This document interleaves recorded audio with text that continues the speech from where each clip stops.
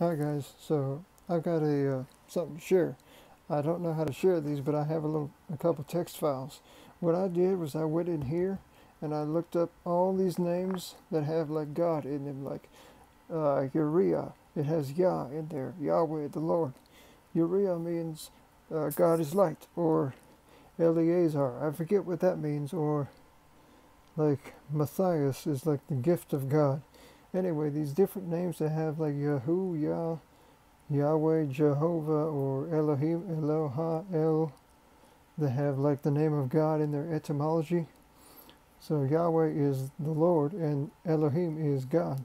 So you find out the meaning of these names and it's like Yahweh is this, or the Lord is this, or God is this. And it shows, it expresses the true, it tells the true qualities of who God really is. And it lines up with his word in this Bible, in this version.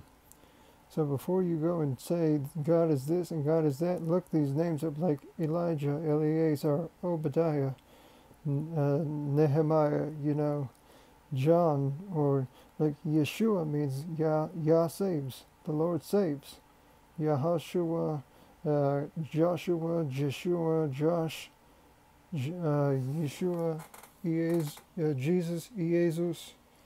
It all means the Lord saves in the original etymology, I guess, um, or like secures, because Yahweh is He exists and exists, and then Yeshua is He exists and exists, and something like sharply secures or saves or something.